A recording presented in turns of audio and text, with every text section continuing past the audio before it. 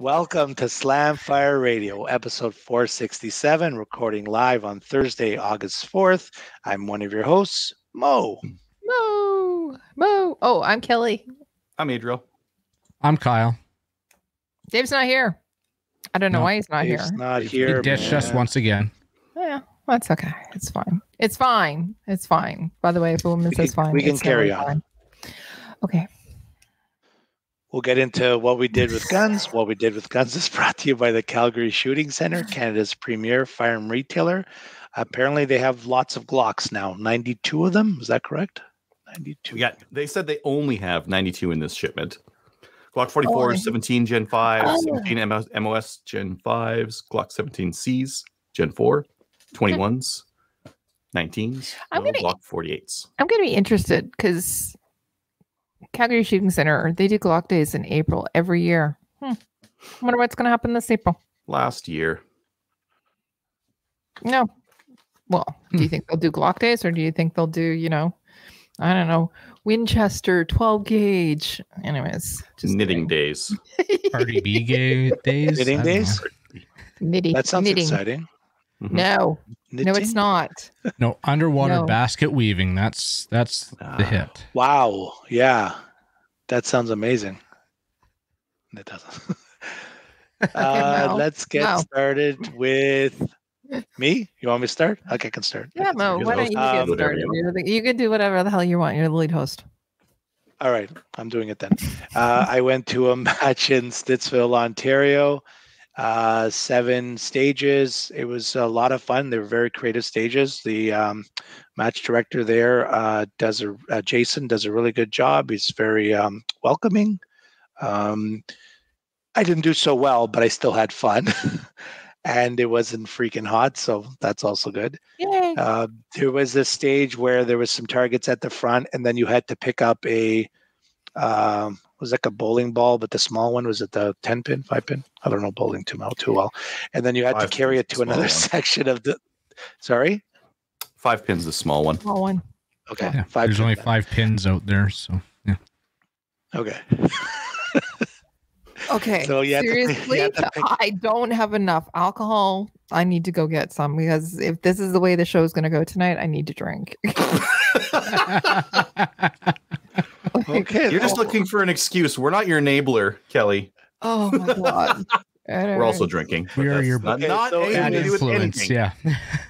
It was a bowling ball of the smaller variety, and you had to carry it to the front of the stage. And before you could trigger the last targets, you had to place it into a pipe that engaged some swinging steel plates. And I do terrible at the moving plates. So I would never be able to do a Texas Star because I just shoot and shoot and shoot and shoot and shoot and so on. The rest of the match was pretty good. So there was that. And really, that's it for me. How about you, Kelly? I went to Penetang Machine on the weekend. So I drove up on Friday night and stayed at one of our instructors' cottages right on the Georgian Bay. It's beautiful up there, by the way. Yeah, not so much beautiful going up the 400 on a Friday night, but on a long weekend in particular. So that was a treat and a half, by the way. But once I got there, it was fine. Got up early morning and went to the Huronia handgun club. Nice little club, by the way. The shooters that were there were excellent shooters, really high quality shooters. I wanted to say thank you to Jay, who is our contact at the range. And by the way, he has been listening to the show for over 2 days, and he's a huge fanboy of Adriel in particular. So everybody got patches, everybody got swag at this event, and they're all listeners of Slamfire Radio. So fantastic day at the range. It wasn't, as Mo was saying, it wasn't too hot. We had 6 riflemen. Yeah. Oh, that's really good. Yeah. And Jay actually 6 out of 12. So Jay in particular, he scored a 246 out of 250. Nice. Yeah, I know, right? Ontario's kicking Alberta's ass. However, the metrics on the Mad Minute weren't that great because they all were fantastic shooters when they started, but they all. I had one of those days in Grand Prairie. Same thing. They're all fantastic shooters, but they all melted by the end of the day. Yeah. Well, so overall, it was a great shoot. We had Russ Rodriguez on the line as well as Adrian, one of our instructors. So there was just the three of us, but it was so much fun. I got to call the line for the morning. It was awesome. It's like, I never do this stuff because all of the other instructors do it. And I got to call the line in the morning. It was awesome. I felt like I was put my bossy pants on. It was fantastic. Do you like? Did you make anyone cry? I did not make. Oh well, no, I didn't make anybody. I didn't make anybody cry. Although, yeah, never mind. We'll talk about it after we get off. No, just kidding. It was a really, really good shoot. And yeah, I drove straight back because I had work to do on Sunday and Monday. Which is another treat, driving down the 400 on Saturday night. But yeah, I just had a really good time. I did not get to shooting yesterday. I've been working late nights every night for the past, I can't remember how long.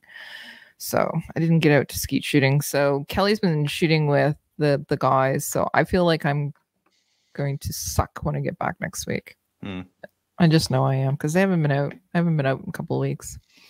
I'm very sad about that. However, apparently 28 gauge is the new 12. Is that correct? Hotness. The new hotness. Yeah. New hotness. New hotness. And I'm still, by the way, okay, now I'm officially going to bitch. I still have not gotten my transfer of my CZ, my Shadow 2. I still haven't got my transfer for some 22 pistol I bought. I can't even remember what it was. Olympia. Yeah. Mm-hmm. Well, I was figuring, I see, all these people saying, I've finally got my transfer, I'm going, no. And it's what? August 4th? Summer holidays. It's August 4th, and I bought it when the announcement was made, so I'm still waiting. I'm a very patient person, as you can tell. Mm-hmm. But now I'm starting to get bitchy. Anyways, okay. Adriel, what did you do now that you started to take a drink of water and your mouth is full? Water? Yeah, sure. Let's see here. So I did a Big Ten to order. They had that, what was that ammo? STV Scorpio, some sort of like 9mm ammo. They had a deal for 2,000, so I got 2,000 of that. I got some percussion caps for my muzzle loader. Got some bullets, 9mm bullets. Mm-hmm. That's what we're going to get to, you know that?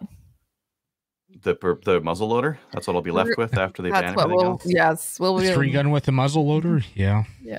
Sounds be like 3 shots. Fun. That's all. That's all I got the patience for. I saw some reviews on Reddit for that STV stuff, and they were really bad. Like, oh yeah. Between 1% and 5% failure rate on the primers. Now that was with their Glock, and one guy said that was fine with their Shadow 2.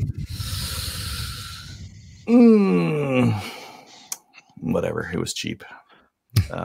Really not even that cheap, actually, now that I think about it. But I bought I got the 9mm bullets because I'm like, man, this is some BS. Maybe I'll find some small pistol primers.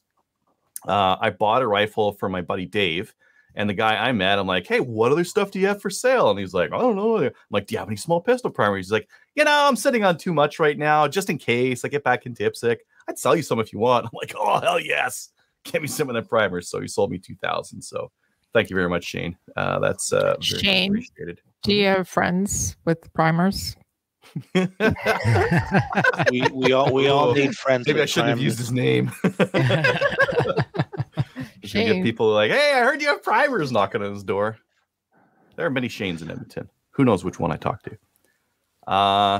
And then my buddy Thomas was ripping around buying like all over Edmonton. So I'm like, if you find 9mm bullets, buy them. So he found some, bought me some more of those. If you find a tumbler for a good deal, got one of those. So because he was looking at some 30-06 ammo, and it's stupid expensive. So I'm like, no.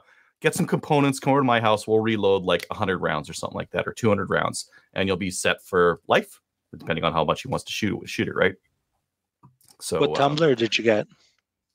The Hornady one, just the orange, like yeah. Okay. Just like mostly, I don't care about my 9mm ammo. My 223, some of it's like a little bit greasy. It's got some like sizing lube on it. I just want to like chuck it in the tumbler for like 10 minutes after I finish, just to shine it up so it doesn't like grease up the chamber and that kind of thing. But now that I have it, who knows? Who knows what kind of ridiculous stuff I'm going to get up to. And then I was over at Tundra Supply, and they had powder. They had powder for super reasonable prices. They had some BCL2 for $59, which these days is a reasonable price. I think Cabela's is selling powder right now for like $85 a pound. So, get what you can. And they had the Pyrodex, like the powder for the muzzleloader, for I think it was 49 or 45 or something like that. It was cheaper. So I got a couple. I got some of that stuff. And then, so I had my nephew over. So my son and my nephew and I were working on this guy for the last couple of weeks. This is that Kentucky Traditions rifle, and it's long. It's got a pretty long barrel. It's 32 inches. Look at this buttstock. Look at this curvy, like, it's just so pokey. It's so pokey. I looked up. I'm like, why is it made like that? And the best guess for people was like, oh, you can like ride on a horse and like hook it on your arm like that, or you can really butt stroke someone with one of these things. They got like a nice brass. You could do some damage there, I guess. Butt stroke. It's also hit them in the head. I'm not going to use a bullet. It takes me like a minute to reload. So when they were originally made, people were, how do I say this, a little less chunky, maybe. Maybe. Are you calling Adriel chunky? How's that supposed to fit in your shoulder pocket? It doesn't. Look at it. Well, look at it. I'm not chunky. Look at the gap that's there. It's so uncomfortable. I'm not going to shoot this a lot. They were going to like stick on the wall. Go get Carson and tell him to hold it, because that's the size. That was the size of the people back then. No, it's terrible. It's terrible for him too. You can't put it here on your shoulder. You got to put it out on your shoulder like a fair bit. I could shoot it right there. You go. But like that's not on my. That's like getting over to my like shoulder muscle. Anyways, they were not known for their accuracy. Where is that? Rifled. It's got a rifled barrel. Oh, really? So I'm gonna run patched balls in it because that's like more authentic than conicals or whatever. But well, it's like I like it. There's a bunch of like the lock work is really good. I so want to shoot that. Trigger's fine on it. A couple of things like I mentioned to you guys, I was really wanting to just put boiled linseed oil on this thing, but I kept watching other people's finishing these things. They all stained it. So I'm like, oh my God, maybe it's going to look like crap. On the inside of this barrel channel, I went straight boiled linseed oil. It didn't darken up very much. So I'm like, maybe I'll stain it first. Now that I've stained it, I wish I just I wish I just on the boiled linseed oil, because the inside of the barrel channel, it's fairly rough. So maybe it just didn't soak up enough oil to darken it like it did. Because I did the ramrod rod, just boiled linseed oil, no stain at all on it, and it looks great. It's you can definitely see the grain in there. It's got good definition, but the stock really took the stain oddly, especially the forend here. Some parts are very, very dark. Some parts are light. Normally gun stocks are like that. I would say like this buttstock here looks fine. It looks like exactly anything else. What type of wood is it? I don't know. I think it was maple. But don't quote me on that because I don't actually know. I still have to put a couple more coats on this. It's still got a little bit of a rough texture to it. Yeah, you're gonna leave it like that. You're not gonna put shellac or anything on it.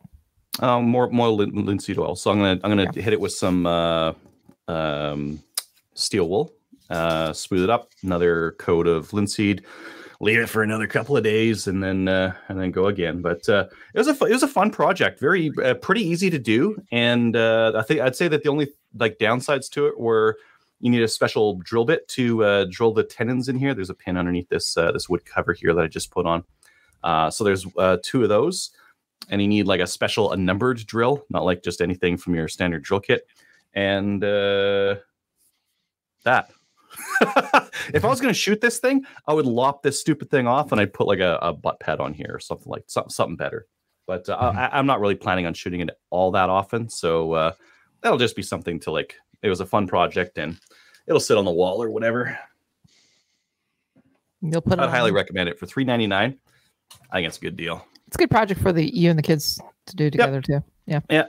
The next project I'm going to be working on is that bench, and I'm going to go pick up some. I've got my size and whatnot set out, and it's going to be big. I'm going 12 feet by 3 feet deep. Normally a bench will be like 2 feet deep. Nah, I got the space. I got the shop space. I'm going 3 feet. I want like unlimited shelf space. So what are you building at? Just wood?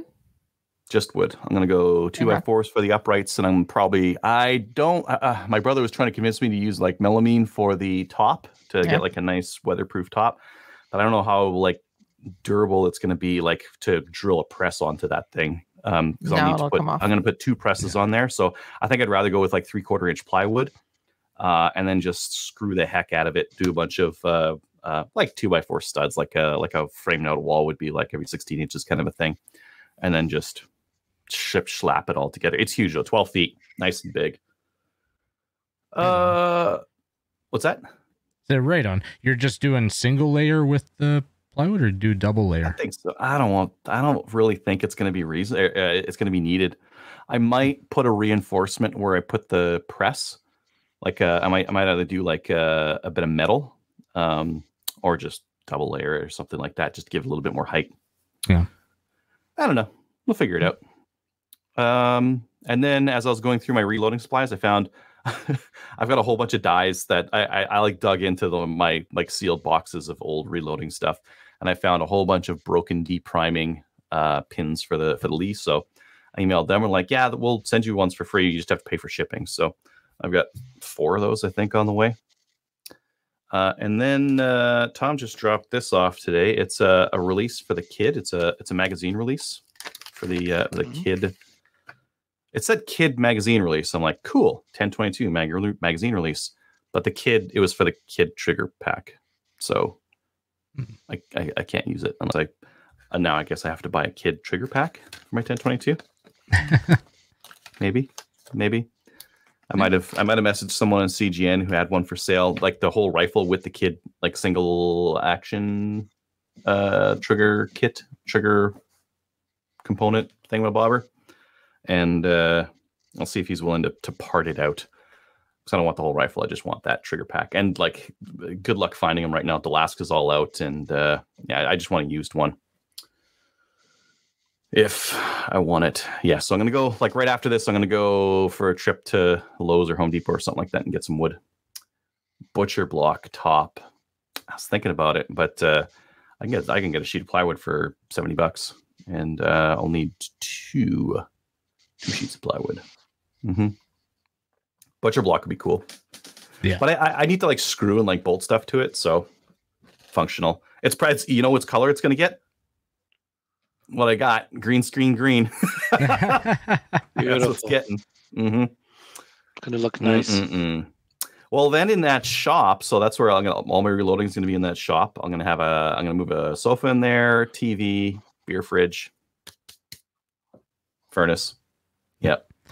You're muted, Kelly. You are muted, yeah. If you're trying to like add in some quips here, I'm not ignoring you.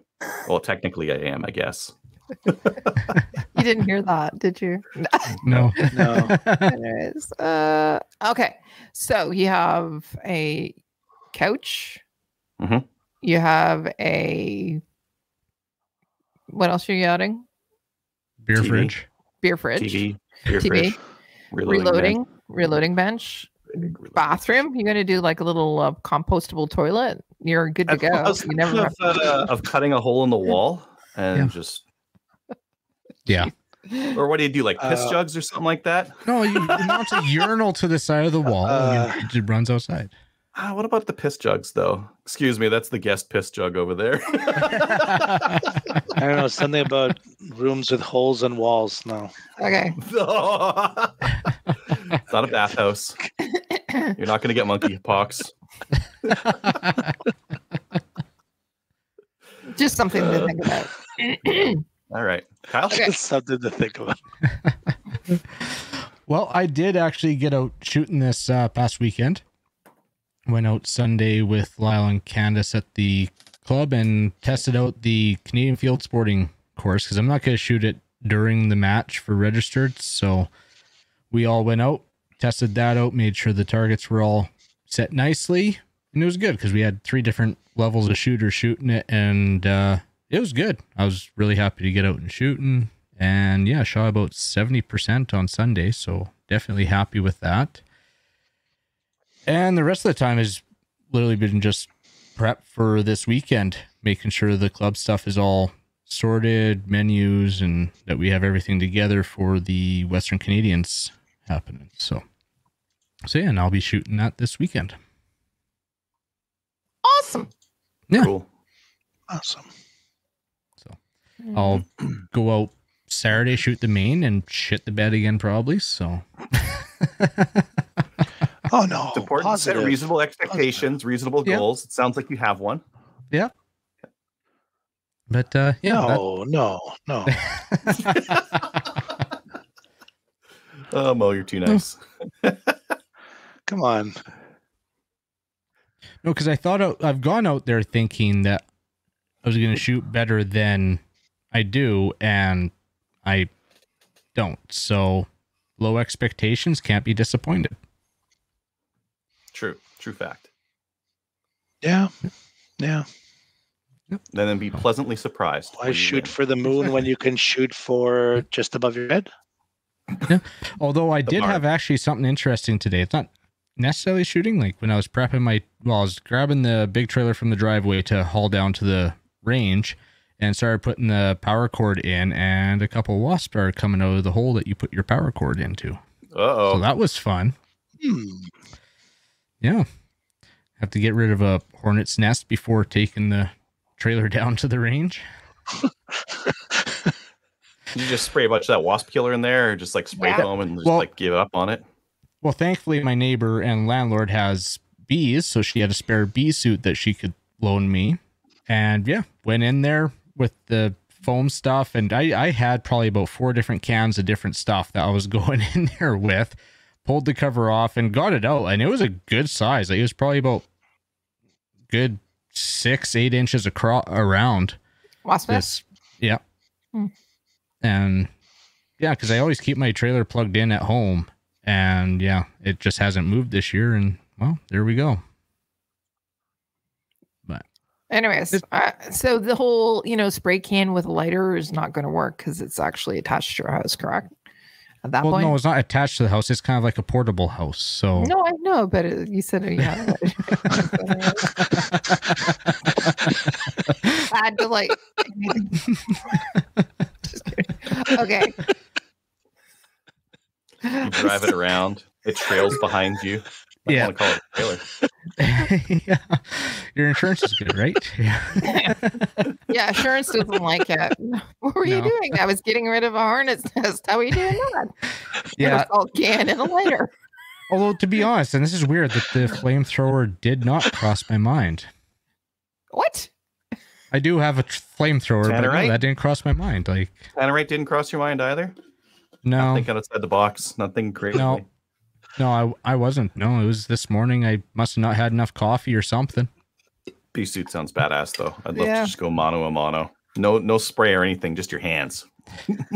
So you think that you just go in there and be like, yeah, I'm not worried. I'm wearing a bee suit. Nah, no, you're still see one fly and you're trying to dodge them. Like, I'm just a pussy. But I'm not going to say a word, but yeah, you should have come on with the beekeeper outfit on. That would have been hilarious. That would have been good, yeah. Guy at work today, he was looking at how to remove a stump. And I said, I've got a method to remove. No, I said, I've got tannerite. I've got guns. And he goes, I live in the city. I said, yeah. And? Anyways. Said, no. That would work good. Dig a hole underneath it and then set the tannerite off. Yeah. Oh, speaking of tannerite, I got a goal for next year for Melon Fest. Crystal found a video and the guy had like 114-pound watermelon. I need to find one of those for next year. Get one of those big pumpkins from like a pumpkin growing festival when they're done and it's all like rotten, and like just fill it. Yeah, but rotten pumpkin like over Melonfest everyone. is July. It's going to be beyond rotten by then. Mm. Okay. That's disgusting and gross. It's rotten melons. Put the kids in the splash zone. Yeah. You may want to wear your beekeeper outfit for that little experiment. That's a hazmat suit. Okay. Remember, I might not have to bring out the Jamesons if we don't. I'll move on. You want me to? Okay. Kyle, No. you good? Yeah, I'm good. Tannerite and beekeeper outfits. Got it. Oh, hey. Hey, I know what we can dress up as for our Halloween episode. What's that? beekeepers. Beekeepers with Tannerite and Jamesons. Let's go. And James. We'll get into upcoming events sponsored by Telis Alpha. Telis Alpha is a Canadian digital agency that works exclusively in the farms vertical. They help with business practice processes, strategic planning, websites, e-commerce, and battling the stigma the industry carries with banks, merchant processors, and social media. Learn more at telisalpha.com. So we have Maple Seed events available that you can find on mapleseedrifleman.com. Chilliwack, sorry? I said, yeah. Chilliwack's already done. It was today. So we're done. Oh, all right. So we'll move on. Redmondville, Smithers, Dawson Creek, Blind Man Valley, Tracyville, Cornwall, Broken Head, Fort Mac, and Atlantic Marksmen Association. Hey, so what are you doing either on August 20th or 21st there, Mo? It's only an hour's drive from your location. Ish. I'll have to see. All right. Just Well, saying. I don't want to sign up for a test that I'm going to fail again, so I got to be ready for it this time. It's not a test you're going to fail. It's actually, it's a date to have fun and go shooting with your friends.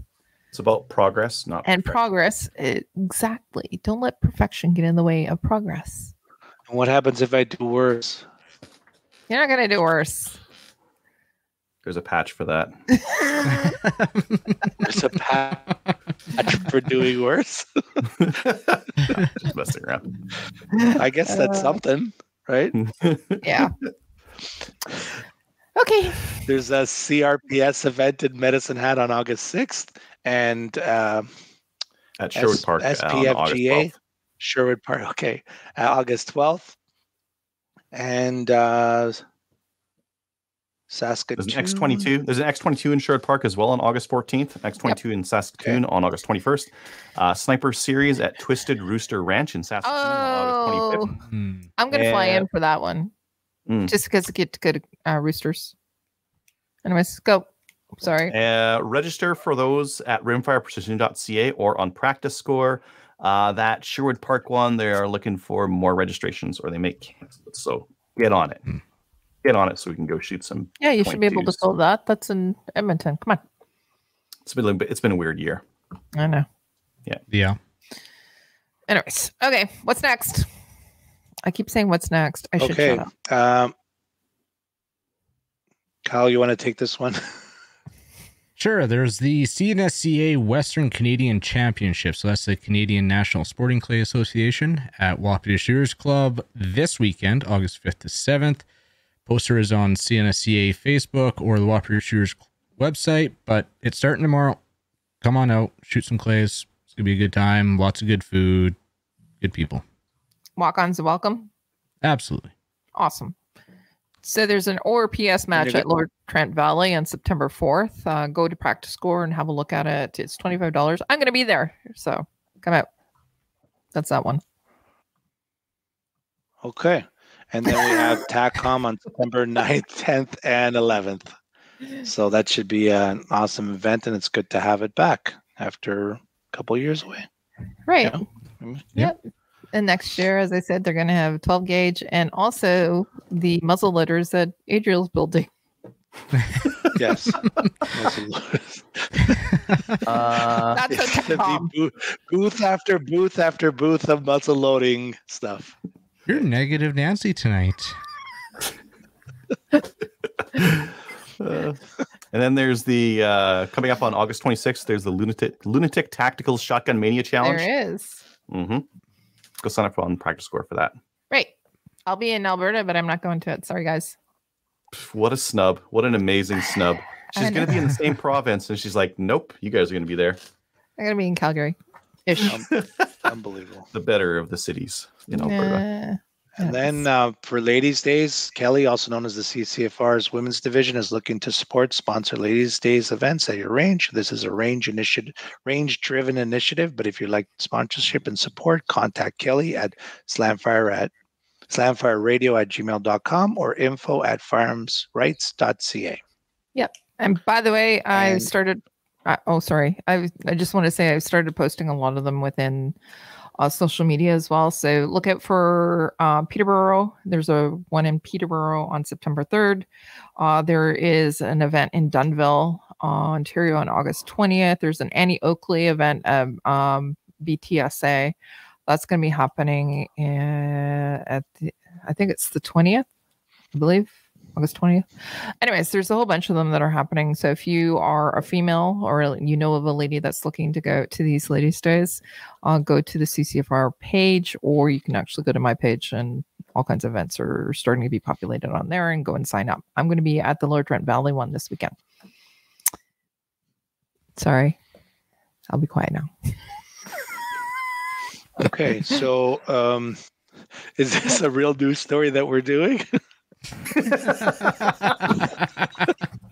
I just saw we didn't have anything in there, so I just thought I'd put something in there. Yeah, so we're works. going to talk about Trudeau's new haircut and whether it looks like the Dumb and Dumber guys. Well, I don't think there's really much of a discussion there. It definitely does. No, he does. He does. But that's all we're going to say about that. That's anything else on that? No. No other news other than No other news? no other news really. No, it's a slow news week. I guess They that's good or bad. Well, they're never mind. I was going to say they were just saving it up for the next one. That would be negative. Negative Nancy, also known as Kelly. Let's get on to the ultimate contest because it's so much more Okay, the positive. ultimate contest. Yeah. I've decided that if I win the $10,000 prize, I'm just going to buy 9 mil ammo and not have to reload for a while.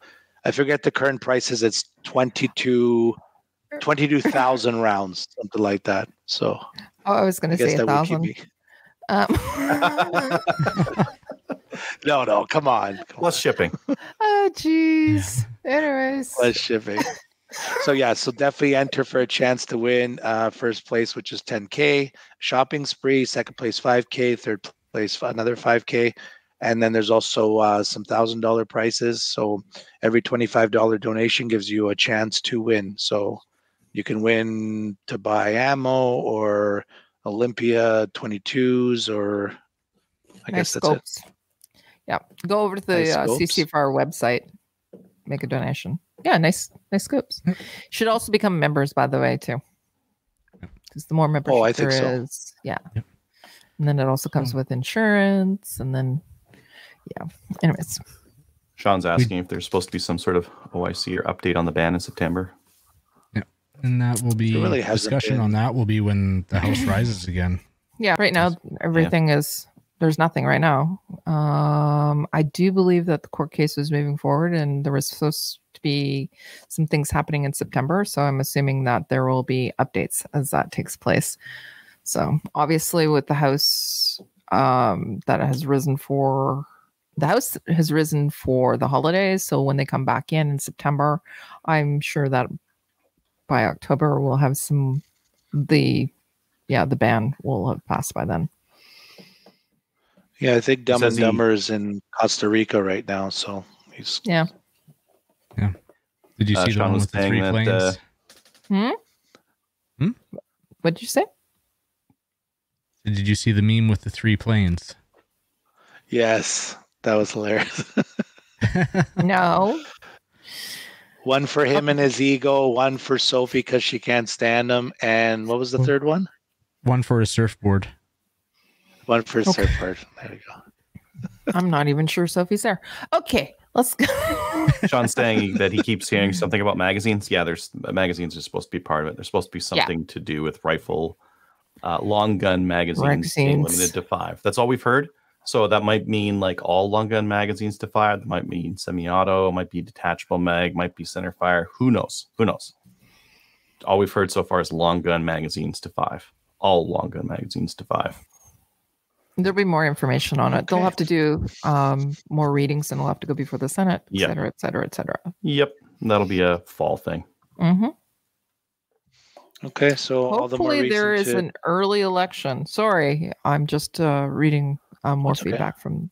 Yeah, I'm hoping as well.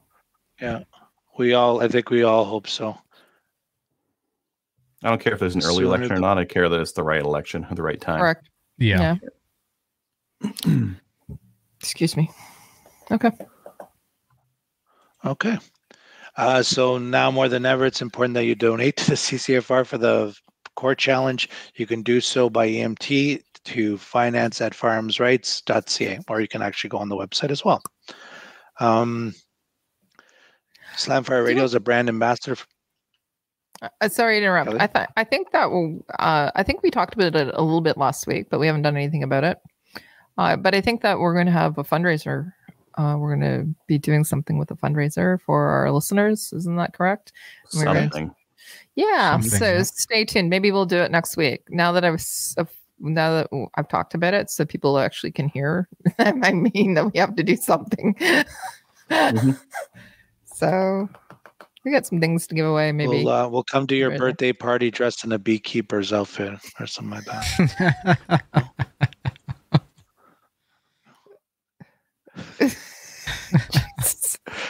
I'll move on before Kelly yells at me. So. Oh, I wouldn't yell at you, Mo. Slamfire Radio is a brand ambassador for Bolt Action Coffee. The coffee is roasted in small batches and is quite honestly some of the best coffee you can get your hands on. Sent it to your house by going to boltactioncoffee.com. Discount code SLAMFIRE, all uppercase. And we'll get into new gun stuff. The first one here is ATRS has some FX9s and WSMCRs, and they're comboing it with some of their other stuff that they sell. So if you're looking for, they have an FX9 that you can combo with a Vortex Spitfire and save $50 on that. Who's that? ATRS, Alberta Tactical Rifle Supply. Sorry, we use so many abbreviations here that I just get used to them. Yeah. I was talking to somebody about that the other day. ATRS. Combos are good. Who doesn't love combos? Yeah, and then they also have the WSMCR, another abbreviation there, and the ATRS Tyrant muzzle brake, and you can save $50 on that if you would like. So. Nice. And they have some other combos that you can get. So check out ATRS for that. The next one I have here is that Tinda Canada has a sale on CCI Blazer Brass. It's 9mm, 115 grain full metal jacket for $819 for 2,000 rounds, or $410 per 1,000 if you buy 2,000 at the same time. Buy the 2,000. Mm-hmm. Solely Outdoors has some Hodgdon Tight Group smokeless. They have 4-pound cans for $218. That's not bad. It's not bad. Hey. It's not horrible. Yeah. If you've been in the game for a long time, you look back and you're like, man, I got a jug of that for $200. I got an 8-pound jug for $200. But like back in the day, and it was a greasy deal, like wheeling and dealing with some guy who was getting out of reloading, and it's kind of hard to keep all this new stuff to that standard, right? Yeah, you can't compare to a greasy deal. Come on. Yeah, Rangeview Sports has CCI small pistol primers, which are impossible to find. I've been looking. They're selling them for $15.99 per 100. You can only buy 5 units per order. So wow, that is insane. Well, good luck. Times are tough. Good luck. Yeah, what's $150 1,000 like that? No, it's not, because you can't buy 1,000. Well, yeah, you can't buy 1,000, but yeah, no, we're not buying this. This is just for locals, right? If you're local to Rangeview, because like if we were to buy that, we can only buy 5, and you get nailed with a hazardous shipping fee on top of it. Yeah. It's not going to happen. Yeah, it really doesn't make it. Yeah. And then Marstar has some Blazer ammunition, 115 grain aluminum case. I think this is $359 per 1,000, which is cheaper than the other stuff. So, Yeah. Okay. All right. I've shot a bunch of this out of my Shadow. So that's fine. Yeah. Not great for IPSC because No, you won't make power factor. Yeah, you won't make power factor on it. Yeah. And then North Silva is bringing in Scorpio bolt action 22s. They have 13-inch barrels, which are Shorty. real goofy looking. Yep. Ooh. Yeah. I had one of these. I had one of these with the regular size barrel on it. It looks like they updated the bolt handle on them. Yeah, It it's looks beefy. like they're including a rail. Probably because they got rid of the front sight and they're like, why do we even have sights on this if we're going to go with a 13-inch barrel? Yep. It's got a threaded muzzle cap on there. It looks like a threaded muzzle cap. I assume it is a threaded muzzle cap. Yeah, bolt's different. It's more of like a tactical style Coke can kind of a thing. And then, I don't know, some scope mount of some kind. Yep.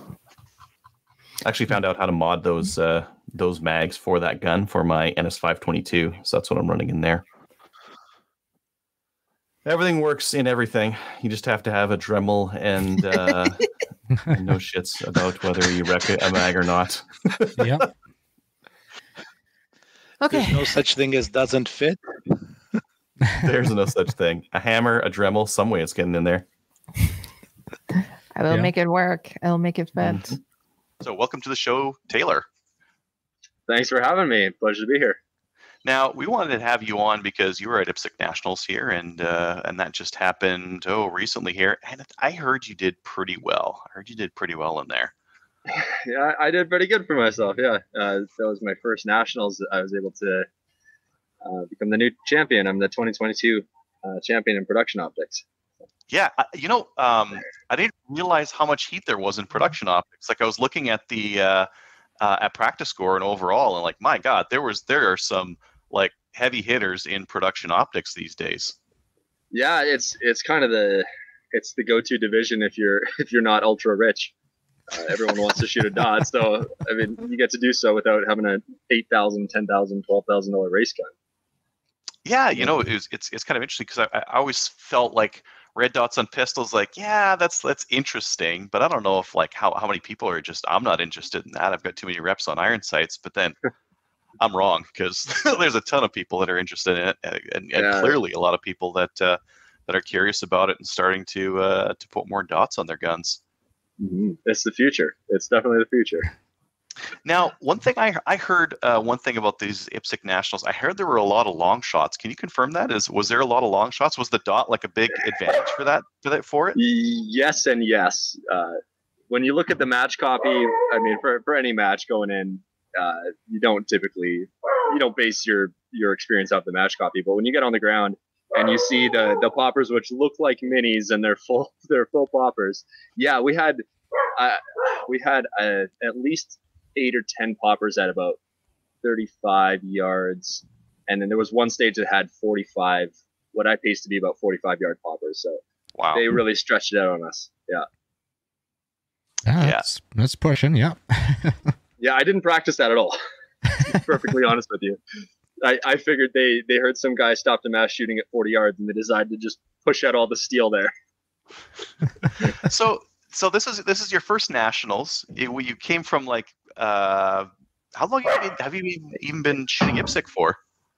IPSC handgun. I got my black badge in 2019. So yeah, I guess we can pull it all the way back to 2019. That's when Kyle and I decided that we were gonna head off to shotgun Nationals, and so we said we need our black badge, right? Got my black badge, shot my qualifier match just to lock that down with the intention of just going to shotgun Nationals and getting back into 3-gun, and kind of like the match that I shot. So I figured once I'm back from Nationals, I'd try and give that a go. And so yeah, 2020 I went all in on handgun.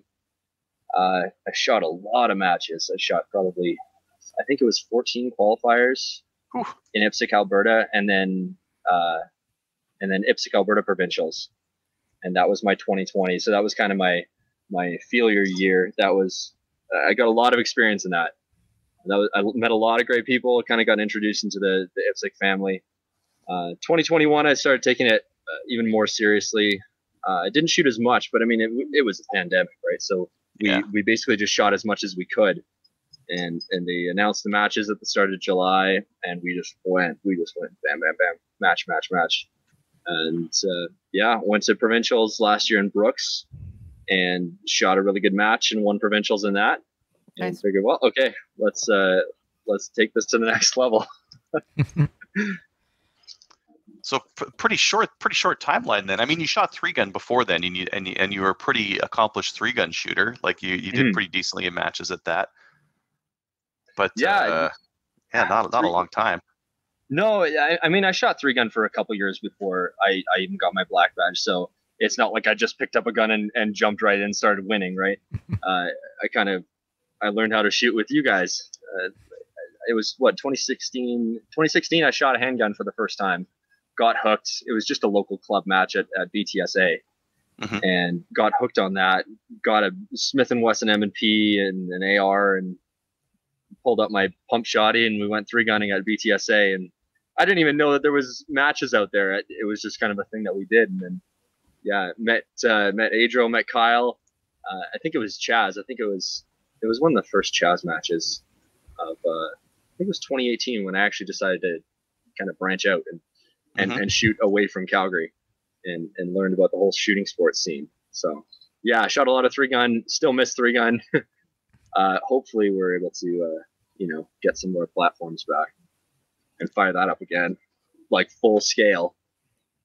Yeah. Well, I think one of the things that is interesting about what you've done, you recently shot a 3-gun match at BTSA and you won with an RDB, and like, again, a platform I've largely written off, the bullpups, but apparently not really a limitation for you. Well, I'll be the first to say in IPSC 3-gun doesn't really matter. The gun that you shoot, as long as it's reliable and it's relatively accurate, you can do well with it, and you can do well with it at a high level. It really doesn't matter until you're, in my opinion, beyond even my level. When it comes down to what gun you actually shoot, a lot of my friends would kick my ass with a Glock or like any other plastic striker fire gun, right? So I mean, you see a lot of the guys shooting these race guns like a Shadow 2 or like a really raced out AR, but I mean, I got that RDB because it really interested me as a left-handed shooter. Like it was fully ambidextrous, downward ejecting. I didn't have to do much of anything to actually shoot it, and most importantly, it wasn't banned. So. And doesn't break parts on a fairly consistent basis, because some of the other guns we have here in Canada, you get 1,000 or 2,000 rounds into them and they start breaking parts on them. I haven't heard very many breakages on those. No, I mean, I don't know many people who have an RDB, to be perfectly honest with you, but like it's a very simple gun when you strip it apart, and I've seen some catastrophic failures with Kel-Tecs in the past, but they seem to have knocked that one out of the park. It's a pretty solid platform, reasonably accurate. Like for what we do in 3-gun, it's 2.5 MOA accurate with like run-of-the-mill Barnaul ammo. So enough that if you do your part, you can, like, there's so many other things in a 3-gun match or IPSC that don't depend on the gun that you got to perfect first before your gun actually matters. Right. Yeah, for sure. Well, maybe we talk about that. I mean, so you can't just go straight from you can't just practice at matches. What do you typically do for training because not only did you get production optics win, but you were like 2 seconds off overall time for the IPSC Canadian Nationals, right? So you're moving pretty. Yeah. Well, I shot a really consistent match, and that's always been a struggle for me.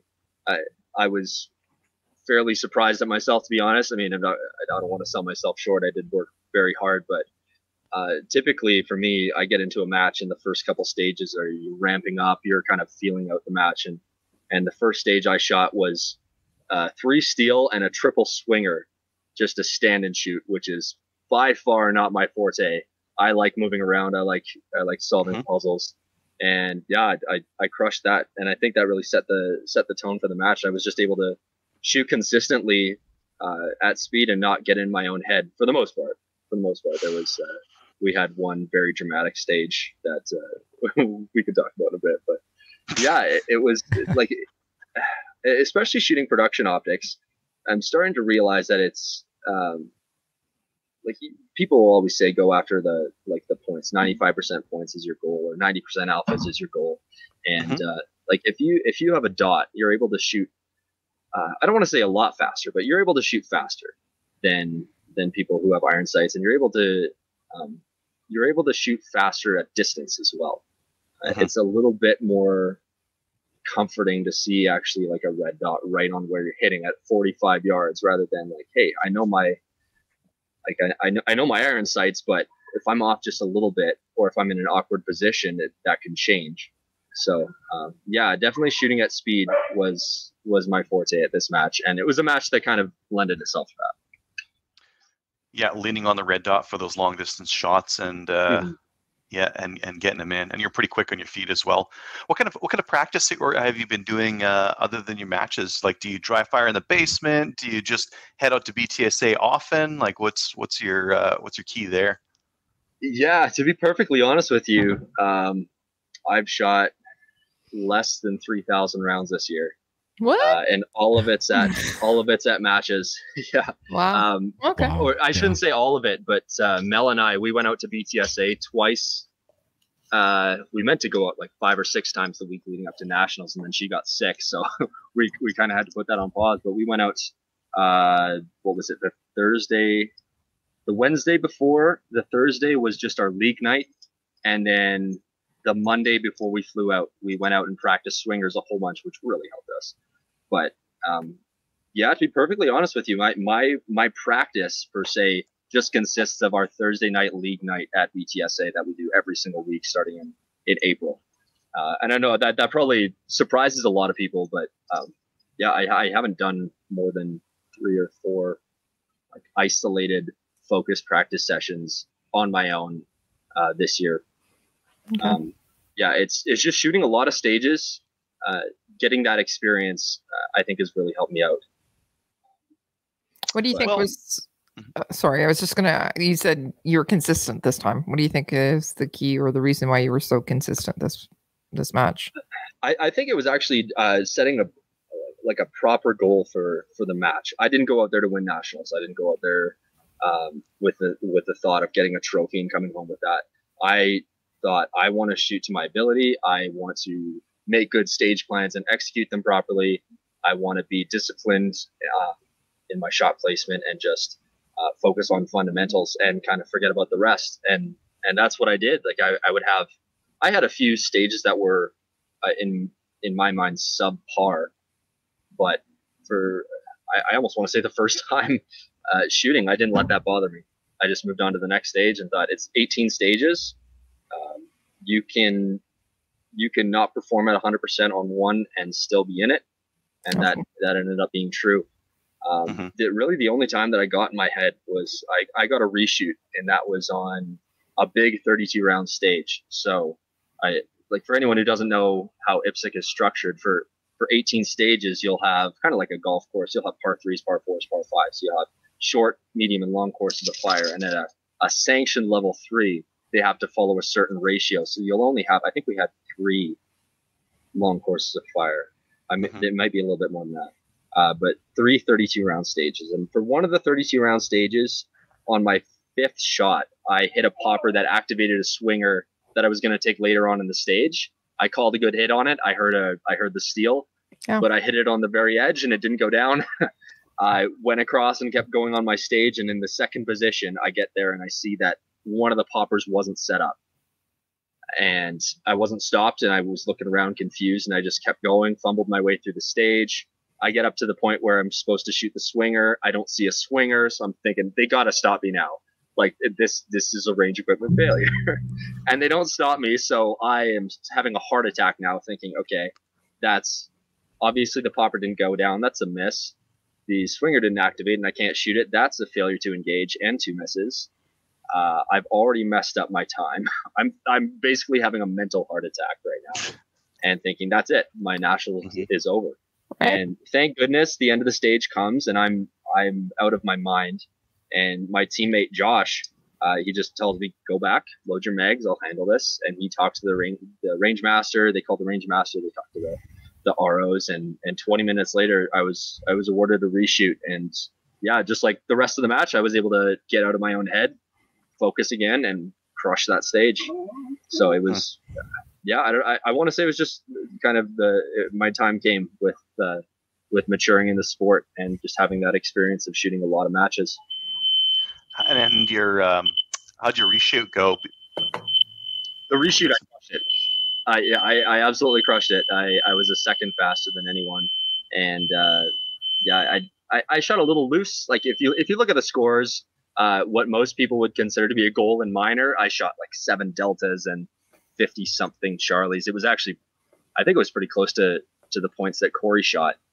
But it was just the raw time. Like I made sure that I had the fastest time for most stages out of everyone, and that really paid off. Because it's hard to calculate that in like in a walkthrough or anything like that, right? It's you think to yourself, okay, this is a 10-second stage, and then you get off the stage, you go, oh wow, that was 13, 14 seconds. So I really pushed the speed, but I didn't get out of control, and I think that's like I picked my match speed and I stuck with that. Yeah, I think when I do well at matches, it's because I really got my foot on the gas when it comes to keeping things on the ragged edge of control. Yeah. Sometimes you took your foot off the gas and you're shooting really comfortably, and that's when I find like my scores aren't nearly as good as I'd like them to be. Well, and it's different for everyone, and only you know the speed you can go at, right? Like if I get to the end of a stage and I'm thinking, oh, I shot that kind of slow, it may not look slow, but I know that I could have done it faster, right? And I didn't feel like that. I felt like that maybe 1 or 2 stages at this match, but that was it. I felt, okay, this is I'm pushing it. If I pushed any more, I'd be missing. So yeah. So how are the stages at nationals? So you mentioned a couple of them now. How were the other stages? Anything memorable or anything that anywhere the wheels fell off? None where the wheels fell off, really. They were, when I looked at the match copy, because typically when I'm signed up for a match, I will look at the match copy as soon as it's posted, try and figure stuff out. And this time I was just, I was kind of over it. And I looked at it the week before and I'm thinking, really? These are the stages? And they were deceiving. When you look at the match copy, it looks like a pretty simple, straightforward match. And then you get there and they've got all these steel pushed out to distance, and there's a lot of shots that just didn't seem to be a problem until you were stuck in a boat in an unloaded start or something like that. And they were challenging. They were absolutely challenging. And even when they aren't, when you're at nationals, we had one stage that was simply 2 positions. You had like 25, 30 yards steel on the right, 4 of them, and then you reloaded and you had 4 paper at 5 yards right in front of you. So even a stage like that, you're still having to execute at a high level against everyone else in the country, right? Yeah. It's not something where you can take a break, right? There's none of those at nationals. So yeah, there was the most memorable stage I think that everyone's going to notice when people start posting is the launch with the big moving target that has four targets on it. That one, I think I actually posted that one already. That one, you had to really nail down your timing, and you had to be comfortable taking 8 shots on a moving target in about a 4-second window, and that's including moving. Wow. Huh. So that really demanded a lot of everyone. And honestly, I thought that stage was going to get thrown out because they had at least a dozen range equipment failures of stuff not activating or breaking parts. And yeah, we had to get dragged back at the end of the day to shoot that stage because they just said, we're taking too much time, just move on. Huh. Well, that's the trouble with like really interesting stuff, is that it's interesting, but the reliability usually isn't there compared to like a popper or paper. Exactly. It was still a lot of fun, and people are going to be talking about that stage for a while. But yeah, it belongs at a level 3 and nowhere else really. And unless you have a really dedicated staff that has a lot of spare parts and they know exactly how it works, but even then, sometimes they're just too much. There's just too much to handle at a match. Yeah, I know that feel. I know the feeling of like having props that are too complicated, and then they slow down the match, and then things going sideways. That's happened. Yeah, it kind of reminded me of Mikey's stage. I don't know if it was Battle of Alberta. I think it was 2018 where you had that tractor that pulled you back as you shot. It kind of reminded me of that. It was one of those ones we're just going to keep talking about. It was that was very a cool demanding. stage, though. That was worth it. Oh yeah, Yeah. Absolutely. Yeah. Awesome. Yeah, that sounds incredible. That's really, really big achievement that you've got there. Sounds like a pretty good time out there as well. So, which range was it at? Yeah, man. I was at the Atlantic Sorry, go ahead, Marks. Kelly. It was at the Atlantic Marksman, correct? It was Atlantic AMA. Yeah, it was AMA, the Ralph Dunn range. Yeah. Which is beautiful, beautiful range. Too bad it rained the whole time that we were shooting. But I heard that Wednesday and Thursday were beautiful. Then Friday and Saturday and Sunday were not so much. yeah, we showed up on. I flew in on Wednesday, didn't shoot till Friday, so I showed up with Blake on Thursday, and we just watched people shoot, and it was gorgeous. It was probably 28 degrees and sunny, no wind. And we show up on Friday, and honestly, even with the rain, it's Atlantic. And so when it's raining, it's not that bad. It was still 23 degrees. Yeah. Like hands aren't going numb. Really, the worst of it was just having making sure you got a good grip on your gun. But it's not like Alberta. When it's raining here and you're shooting, it's like, okay, my hands are cold. I don't know. Yeah. I don't know where my trigger is. So the targets are starting to droop. Did they bag them or did they use those wax targets? They used the wax targets. Nice. And they were good for not having any slip ups on target placements or anything like that. They were meticulous. If anything started to droop or it wasn't able to be scored properly, they were changing it out. Yeah. Have you shot nationals? Have you shot at AMA before? Is this your first time there or no?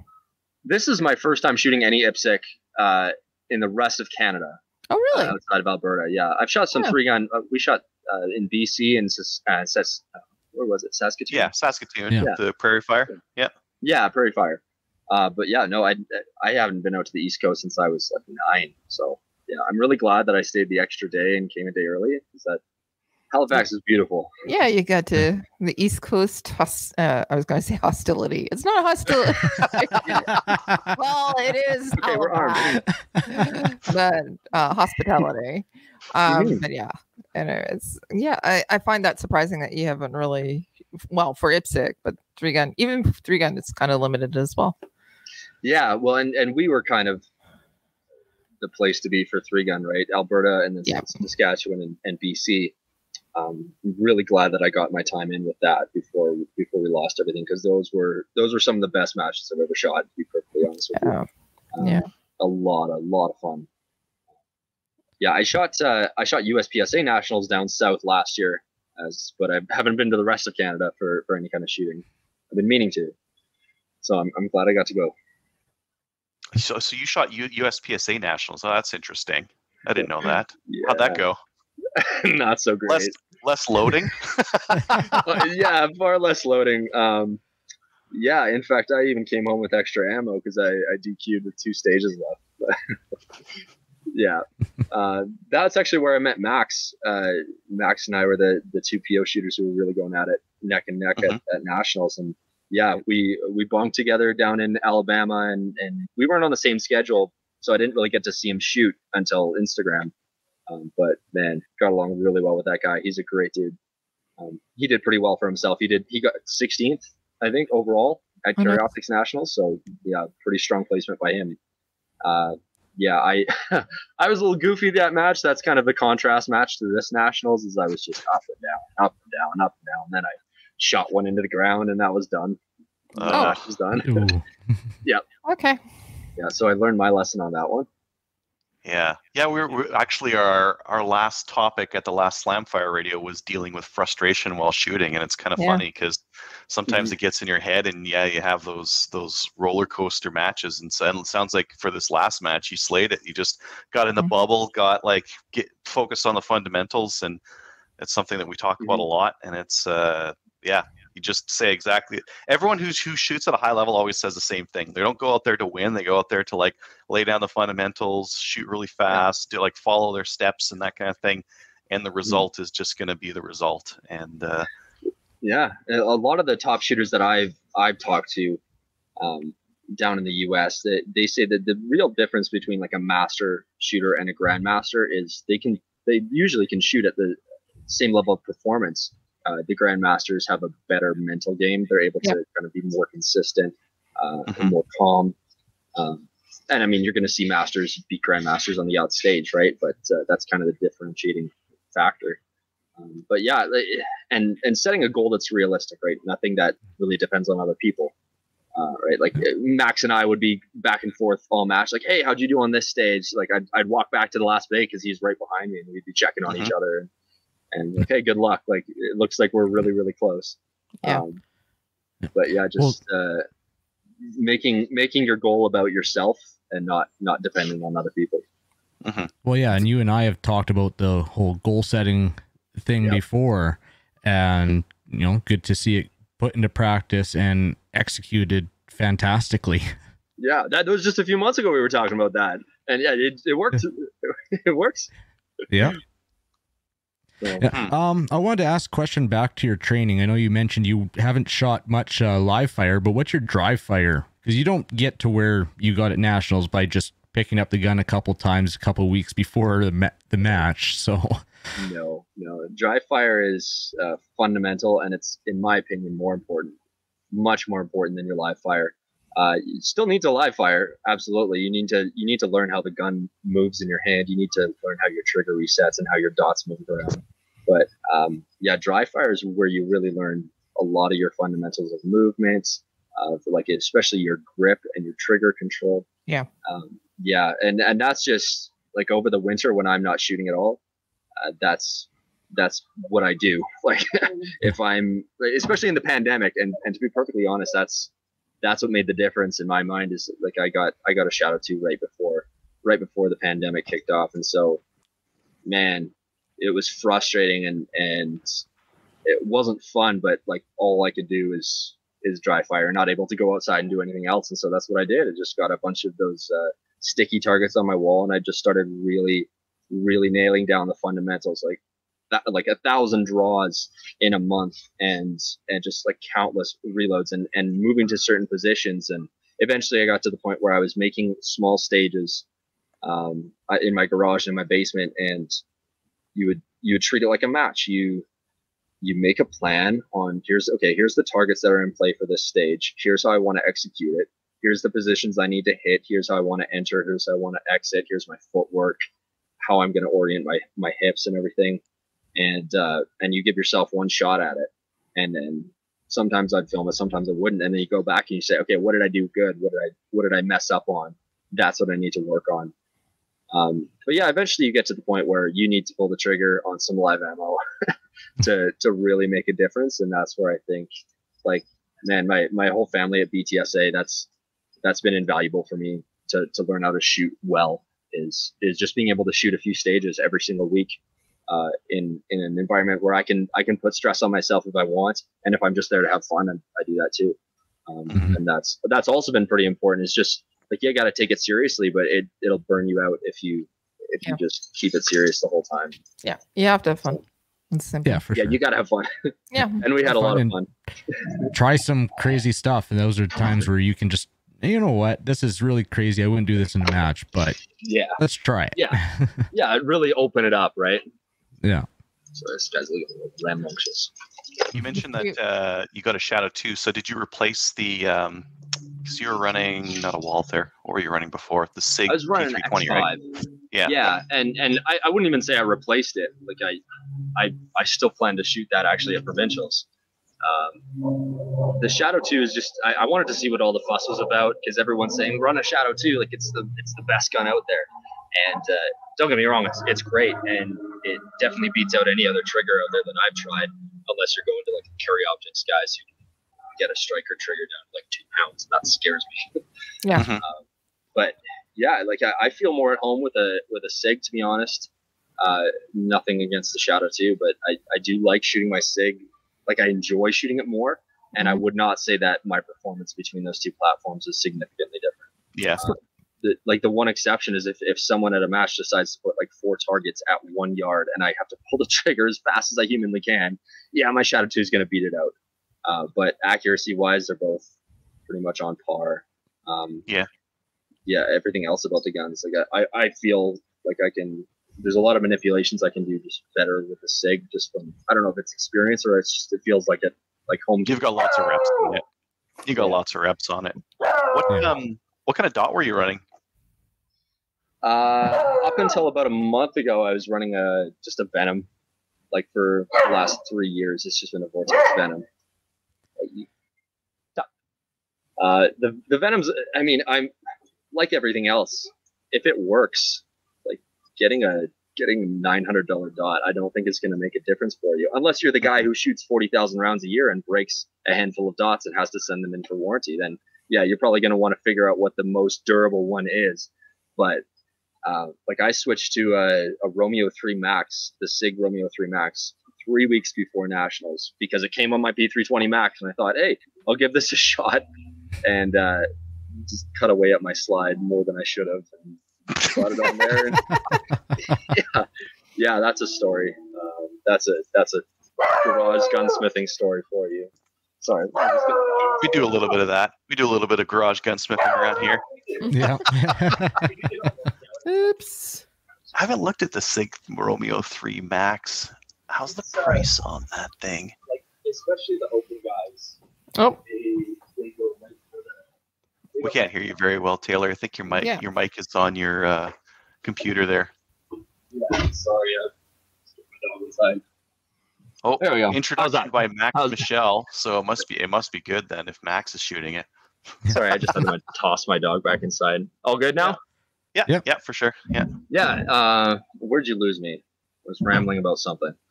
Something SIG about Romeo a 3 dot. Max. Yeah. So yeah, I did a little bit of garage gunsmithing, but I don't notice a difference. Honestly, I've shot a couple matches. I shot nationals with it. If I threw my Venom back on, I wouldn't notice any difference.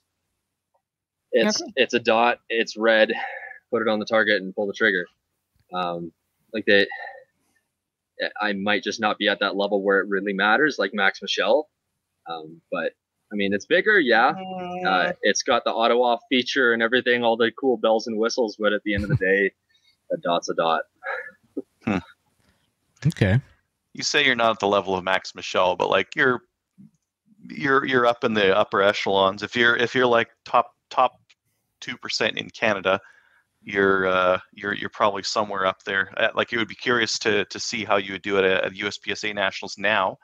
If you shot like the whole thing clean and like steady, I'd be curious to see how you do. Like the US is more competitive. There's more people and they take their shooting very seriously. Yeah. But it would still be really interesting to see like how much you've progressed since the last time you went to Nationals. Yeah. Well, and like I'm definitely a better shooter than I was a year ago. But I think it was a lot of the mental issues for me, and just not being prepared, not being focused, that really kind of put me in the dumps down there. Mm-hmm. Also not being used to 23 rounds on a mag and keeping my eyes up on a stage at all times. That was a real different experience for me. Like up here, we're used to you shoot one array and maybe one extra target, and you're all of a sudden your eyes are down your mag well and your hands go into your belt, right? that's right. And down there, my dad and I actually went down to Montana back in May, I believe, and we shot their state championship. And sure enough, we get to a stage and I shot, I think, 14 rounds out of my mag. And then as I'm moving, I go for my mag. I go for a reload. I'm like, what am I doing? What am I thinking? And that threw everything off. And yeah, it's a different style of shooting where you always have your grip, your eyes are always on a target, and you're just, it's more of a marathon than a couple of little sprints. So, but it's not a huge hurdle to get over. But when you only shoot one match a year with real magazines, it can be an issue. Oh yeah, I've done that down in the States too with rifle and pistol. You used to doing a mag change after a single array or something, and people ask you at the end, why'd you reload so much during that stage? I don't know, forgot how many rounds I had. yeah. Too used When the to gun's it. heavy. 23 round mags and a Shadow 2. That was like pulling a brick out of your belt. Probably great for recoil control. Yeah. Oh yeah. Absolutely. Yeah, and then it starts to taper off as you lose. You start to empty Starting it to out. get a little snappier. It's like, oh, time to make change. Yeah. Awesome. I think that actually could be a hindrance for Canadians that go down to the US to shoot. It's not what we're used to, and it's just one more thing to worry about, right? That you have to have on your mind that they don't. So that's why you'll see a lot of guys going down to shoot like classic division. A lot of the divisions that are the same mag capacity as us, so they don't have to worry about the mags. They don't have to worry about shooting a different style. Yeah, that's true. Just get on there and shoot. But I feel like if I did that, I'd still want to shoot the big mags. Yeah, you would.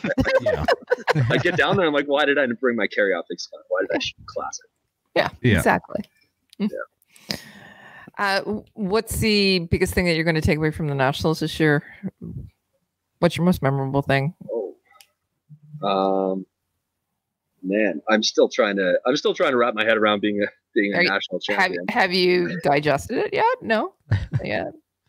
Honestly, every night I go to bed and I think I'm going to wake up and it's like we're going to be back at last Wednesday. I'm about to fly out and it's going to be like, okay, check yourself, man.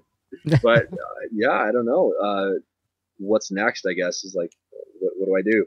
I've won a national championship. What can I do now? Okay. And like maybe Worlds. I don't know if I can swing going to Worlds this year. I honestly could probably get a spot right now if I wanted, but it's just ridiculously expensive to get to Thailand.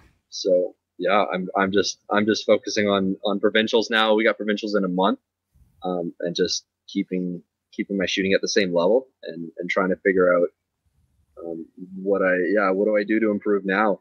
Okay. Do you think that there's more pressure on you now that you've won? Yeah.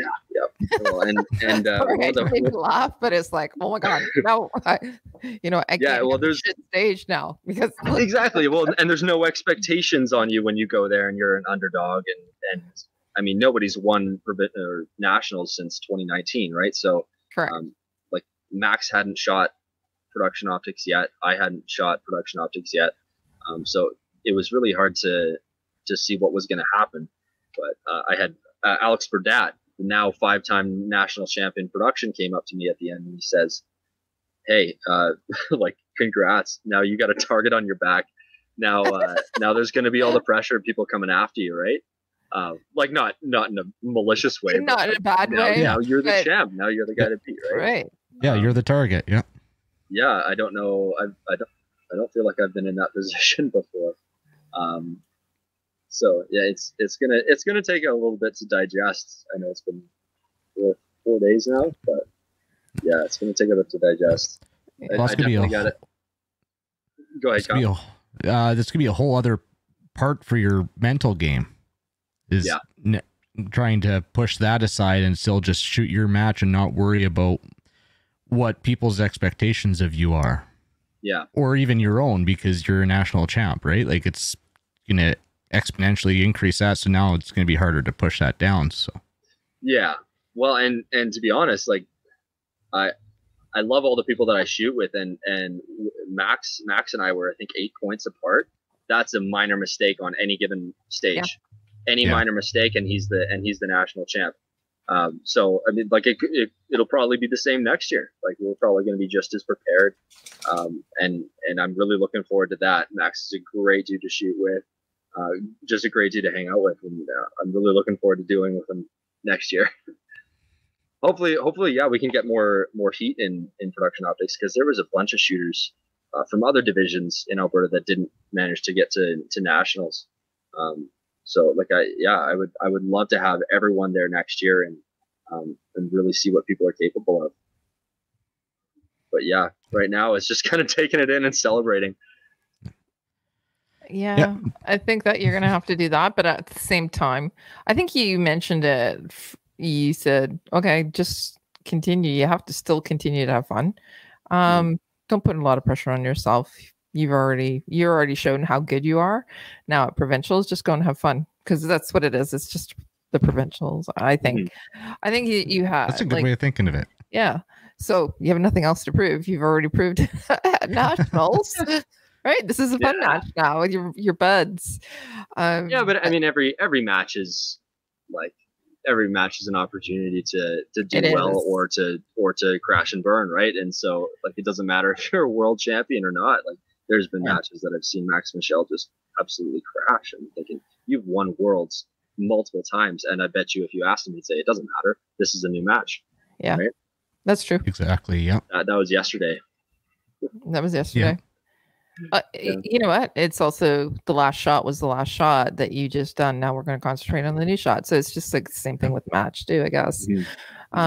Yeah, but I think that you said that you're already better prepared. You were better prepared this year from your mental game. I think that you are going to be going forward as well. I think that you have some great goals. You know, the goal itself is you're not competing against other people. You're actually working. The goal is to do better than you've done last time with yourself. And yeah. Well, and I'd like to see the sport grow more. And all the shooting sports grow more, right? Like it's going to be like regardless of the political situation, it's going to be a tough, at least next year, with the ammo shortage and not being able to get really any components. Well, at least primers next year is going to be really devastating to a lot of people. You're going to see a tapering off in participation, I think. So keeping that culture alive and keeping the matches like filled. In Alberta, that's probably not going to be a problem, but with ammo getting so expensive, I hope that we don't see any kind of decline in our sport, because I love the sport and I want more and more people to participate in it, not less. Yeah, for sure. I think there is going to be a little bit of a surge because so many people are buying pistols. That's true. Yeah. And with that, they're going to want to do something with it. So get their black badge and maybe IPSC. But you're absolutely right. I think that this is something that we talked about already. The cost of gas, the cost of ammo, and the availability of ammo and components. It will have an impact on people as well. Yeah. And especially like gas, we've had a number of matches this year where people are switching to like carpooling as many people as they possibly can in their van to a match out in Tabor, like a 2.5 hour drive, or people getting like a dual sport bike and spending $12 in gas to get there instead of 80, right? So people are getting creative, but it's definitely a strain, especially in this province where you got to travel so far to get to matches. Yeah, that's true. Yeah. You're seeing a lot of people not going to certain matches. I won't go up north right now. Like I won't go to Bonnyville or Fort Mac. I would love to go. It's just financially unfeasible, right? Yeah. And this is a game of resource management. Yeah. Yeah. It is what you have to do. Our sport is not inexpensive. Nope. So you do actually have to have some money for it, but at the same time, I think there will be more people getting into the sport itself. Hopefully at some point it'll get less expensive. We will have more ammo available, and maybe even, hey, you never know, we might have a drop in gas prices. I doubt it. We might even have some better laws that are coming out. Or yeah, that would be really nice. That would be perfect. So here's the message. We just need to actually change the political climate and do that in the next election, and then we're golden, I think. Well, no, I'm optimistic. I'm quite optimistic about that, to be honest. And there's a lot of shooters that I've just run into at the range or just in gun stores. Like I never thought about buying a handgun before, and now I've got one. Right? So what do I do with it? And well, here's one option. Like come shoot IPSC. Yeah, I think that there's somebody that was on our thread here a little bit earlier that was stating he's brand new. He just bought his first handgun. He wants to get his black badge now. Wants to go and shoot IPSC because that's where that's cat's meow. That's what everybody's talking about. He's been polling people. What should I do with this? Go and shoot IPSC. So I think that everybody, and then there's going to be another. There's the next. Who's going to be the next Taylor?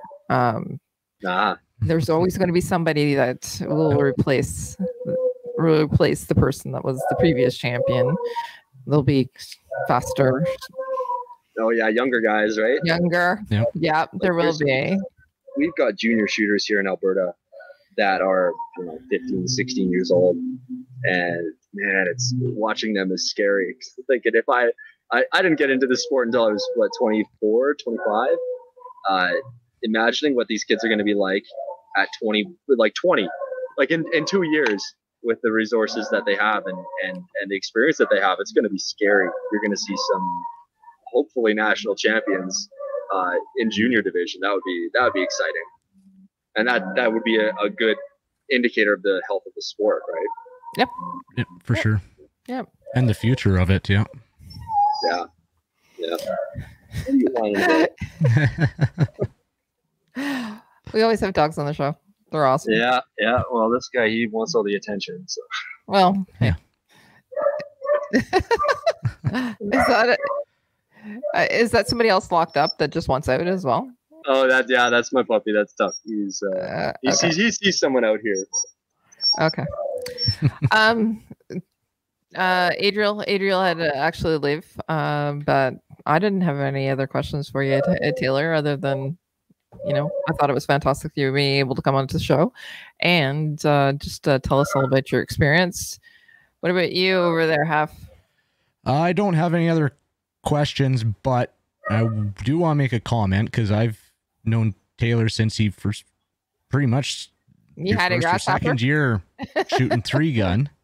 Yeah, like 5 years. Just to see where you were and where you've come, it's amazing to see. Huge congratulations. Really good to see you put everything together. Thanks, Kyle. Appreciate that. It's been a ride, and I fell in love with this sport, and really glad that I met so many great people, including yourself, along the way. And I wouldn't trade it for anything. Yeah. Well, congratulations. Really happy for you. Really excited for you. And thanks, Kelly. Yeah, thanks for coming on tonight. Thanks for having me. That was really exciting. Actually, I'm really happy to be able to talk about it. Yay. Is there anybody that you want to give a shout out to? No. Anybody Kyle. Kyle's helped me out since the start of the sport. Yeah. Ken from P3. He was at my black badge back in 2019, and he's been helping me out since then, and just giving me guidance on the sport itself and helping me out with getting ammo and everything. And he is fundamental and instrumental in me getting my national championship for sure. But my whole family, everyone at BTSA, like that is another integral part of this. Like having a good like local club family that you're able to, like just hang out with on a weekly basis and compete with, and it's the social aspect of it too, right? It keeps you going. Definitely them, and everyone across Alberta, like all the Alberta team guys that I shot with, even if I didn't shoot nationals, just going out there to spend time with them is, we don't get to do it very often. That was a lot of fun. Big shout out to everyone in Alberta, and everyone who won, like Corey, man, getting your first national title, man, congrats. Yeah. And same with John Zerka, like that's pretty impressive. You guys are, I don't want to say old, but you're older than I am, and you're kids nationals. So big congrats to those two guys. I know they worked really, really hard to get where they are. I'm sure that they'd say the same thing to you. Not that, they'd be saying, this young kid that's coming up, and they'd call you the young kid probably. Yeah, kid. But congratulations to you. You work really hard on it as well. So thanks again for coming on. We're going to have our regular show tomorrow night, but we wanted to get you on specifically to give an update on how it went and to just say congratulations to you. Good luck with the provincials, by the way. Thank you. Yeah, I'm excited to watch it tomorrow. Is it up tomorrow? It's going to be live tomorrow? So we're going to do the other portion of the show tomorrow live, and then we'll put it through the magic of editing. We'll put your interview in with the regular show, and we'll send it out to everybody. So it'll be available on YouTube, and it'll be also available through the podcasts. So wherever you listen to podcasts. So yeah, cool. Yeah, I'll spread the word. Awesome. Sounds good. Thanks, guys. Have a great night. Thanks. You as well. Okay. Good night, everybody. Thanks again to Taylor to coming on to talk to us about the IPSC Nationals and his experience, and also big congratulations for how great he did. Definitely with the production optics win and beating out tons of great open shooters and the rest. Bringing the Get heat. into listener feedback. Sorry? I said he's bringing the heat. Oh, yeah, absolutely. Yeah. Oh, yeah. Ramped it up big time. I didn't know people in Alberta were good at shooting. So we had to fly out to you. We had to fly out to Nova Scotia to show you that we were actually pretty okay. Yeah. We have some okay shooters. Yeah. We have some okay ones. Yeah. Yeah. For every Kyle. For the Alberta listeners, that was a joke. Please don't send hate mail. We'll get into listener feedback. Sponsored by Armory DC Gunsmith. Armory DC Gunsmith is a full-service gunsmith who specializes in firearms refinishing. He offers hot bluing, parkerizing, and Cerakote finishes, as well as wood refinishing. Check out his online inventory of new and used guns, firearms accessories, optics, and more at dcgunsmith.ca, or you can follow on Facebook or Instagram. Doesn't look like we have any letters or messages this evening. What a shame. Everyone's on holidays. Everyone's on holidays right now. Yeah. Okay. If you'd like to support the show, you can do that, and we'd appreciate it through Patreon. You can find us at www.patreon.com/Slamfire Radio. And do we have any shout outs this evening? Yeah. I've got one to Taylor for doing a bang up job there, and then to Shane for selling me some primers. Thanks, Shane. Slide into my DMs. Thanks, Shane. Is that a preemptive thank you? Yeah. I'll thank you now. I'll thank you after you send the primers. Yeah. Anyways. I wanted to give a huge shout out to Jay for arranging to get us up to Penetanguishing, and also for Adrian for letting us crash at his parents' cottage, and also for Russ and Adrian for having they were our instructors for the weekend. Did a great job. Fantastic job.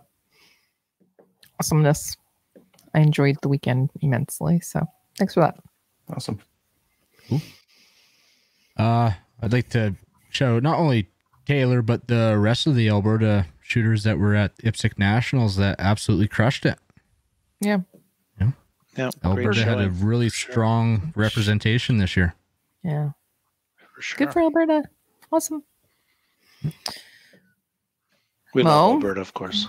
Do you have any shout outs you want to do? No shout outs. No shout outs. Okay. Check us out on Gunners of Canada. Like us on Facebook. We have thousands and thousands of likes. Give us a review on Facebook. Join the CCFR, which is very, very important. And see you all next week. And good night, Dave. Night, Dave. Good night, Dave. Good night.